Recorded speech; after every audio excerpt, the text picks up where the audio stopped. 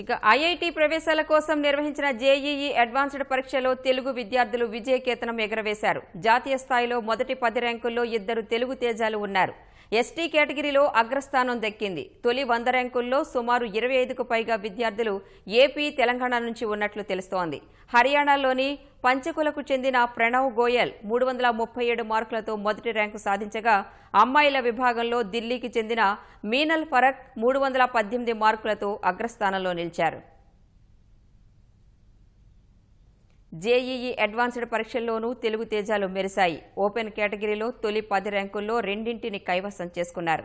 శ్రీకాకుళం జిల్లాకు చెందిన మావూరి శివకృష్ణ మనోహర్కు జాతీయ స్థాయిలో ఓపెన్ కేటగిరీలో 5వ ర్యాంకుతో తెలుగు రాష్ట్రాల్లో మొదటి స్థానంలో నిలిచాడు. శ్రీకాకుళం జిల్లాకే చెందిన కేవీఆర్ హేమంత్ కుమార్ 7వ ర్యాంకు సాధించాడు.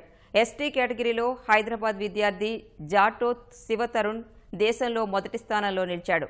హైదరాబాద్కు చెందిన శశాంక్ అచ్యుతని 62వ ర్యాంకు దక్కింది. మొదటి 100 ర్యాంకుల్లో దాదాపు పావు మంది తెలుగు విద్యార్థులే ఉన్నట్లు తెలుస్తోంది.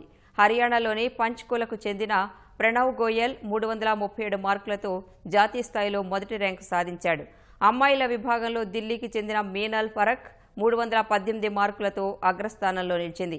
ఐఐటి చెన్నై రీజియన్లో మావూరి శివకృష్ణ మనోహర్, గోసుల వినాయక్ శ్రీవర్ధన్, అయ్యప్పు వెంకటఫణి వంశీనాథ్, బసవరాజు జిష్ణు, మేకల అన్మోల్ రెడ్డి మొదటి 5 ర్యాంకులను సాధించారు. జేఈఈ అడ్వాన్స్డ్ ర్యాంకుల ఆధారంగా దేశంలోని 23 ఐఐటీల్లో 11,279 సీట్లను భర్తీ చేయనున్నారు. ఈ ఏడాది జేఈఈ అడ్వాన్స్డ్ 1,55,158 మంది విద్యార్థులు రాయిగా 18,318 మంది కౌన్సిలింగ్కు అర్హత సాధించారు.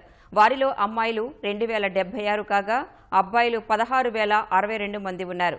గతేడాది సుమారు 50,000 మందికి అర్హత సాధించగా ఈసారి భారీగా తగ్గింది. ఓపెన్ కేటగిరీలో 126 మార్కులు కటాఫ్గా నిర్ణయించారు. ఓబీసీలో 114, ఎస్సీ, ఎస్టీలకు 63 మార్కులు అర్హతగా నిర్ణయించారు. ఐఐటి, ఎన్ఐటి, ట్రిపుల్ఐటి, జేఎఫ్టీఐల్లో ప్రవేశాల కోసం ఈ నెల 15 నుంచి కౌన్సిలింగ్ ప్రక్రియ మొదలు కానుంది.